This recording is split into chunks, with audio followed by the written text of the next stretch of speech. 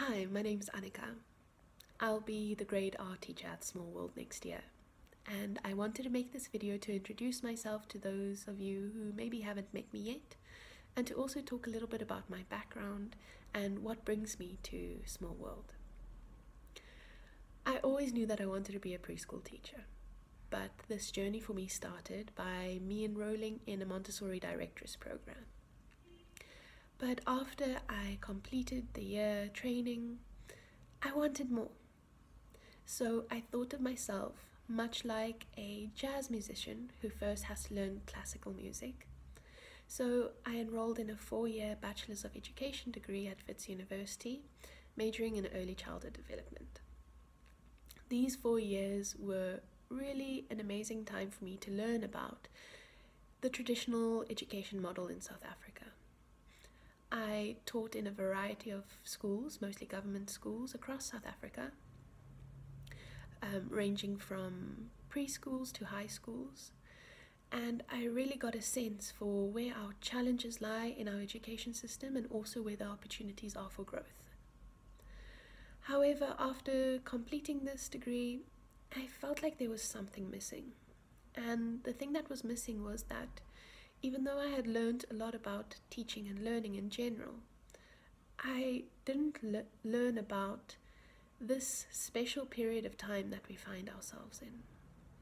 Some might call this time in history the Anthropocene, but this time is really marked by huge global crises, such as climate change, environmental degradation, destruction of ecosystems, and deepening inequality and poverty.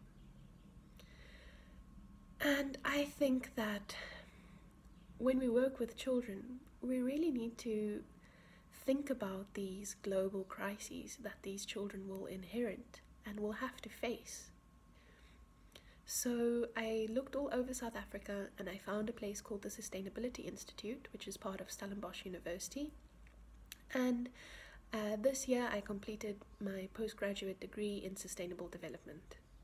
During this time I got to learn about really amazing things like complexity theory and systems thinking, biodiversity and ecosystem services, renewable energy technologies, global development trends, applied economics, and a host of other subjects.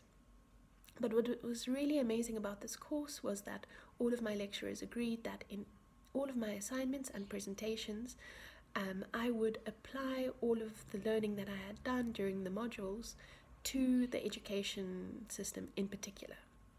So this year I really explored how do these global trends and scary terms, how do they apply to my work with children?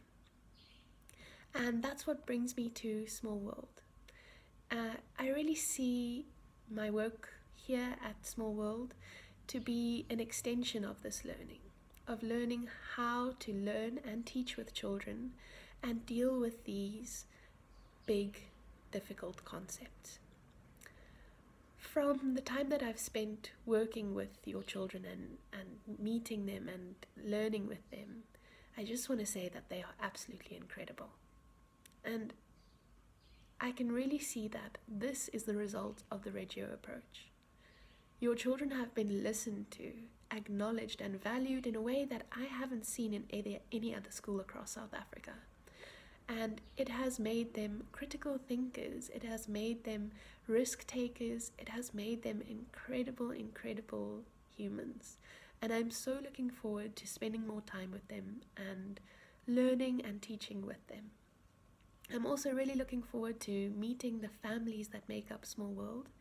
And if you have any questions or concerns, please feel free to ask Lindy for my number or email address, and I'd be really happy to have a chat with you and answer any questions you might have for me.